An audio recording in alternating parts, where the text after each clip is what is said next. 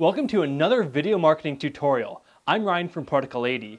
Today I'm showing you the top 3 ways you need to brand your YouTube channel. Let's start with your channel icon or profile picture. It's your avatar across all YouTube features. You'll see this little image that's displayed next to your comments or in subscription lists like this. If this channel is for your company, it will most likely be your logo.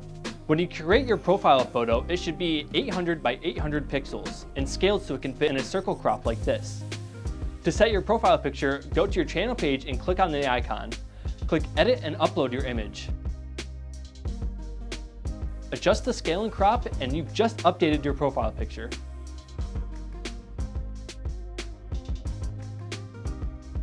Next, I'll walk you through updating your channel art. It's like the wallpaper or banner on your channel page.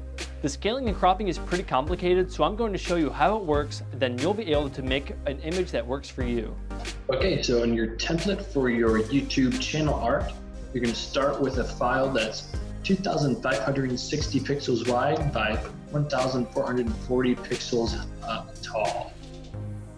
And this is going to be the aspect ratio that will show up on a TV if somebody's watching your channel on their smart TV or a gaming console. This is what it will look like.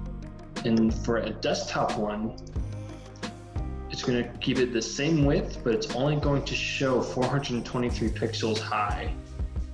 So when you're putting in your channel art, because you can only submit one channel art that has to work with all these different crops.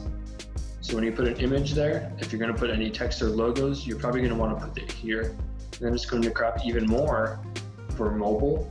So you'll see this yellow section is what displays for mobile when someone visits their channel on the YouTube app.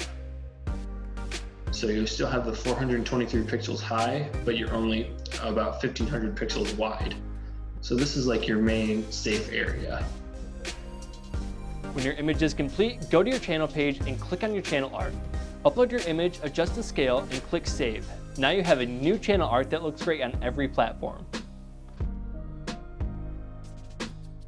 Before I get to our last demo, I'll give you a chance to give this video a thumbs up and click in the lower right corner to subscribe.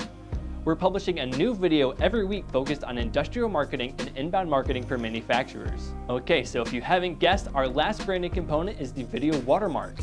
It's the overlay that I just pointed out. It appears on all your videos and it is a great way to get new subscribers. For your watermark, you'll use your logo, but put it on a transparent background and export it in PNG format.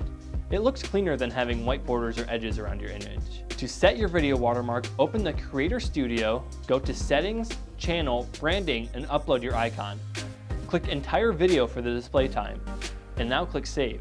Now you've made your YouTube channel your own. We created a profile picture, channel art, and a video watermark for your company. So thanks for watching, and don't forget to subscribe to Protocol 80, and I'll see you next time.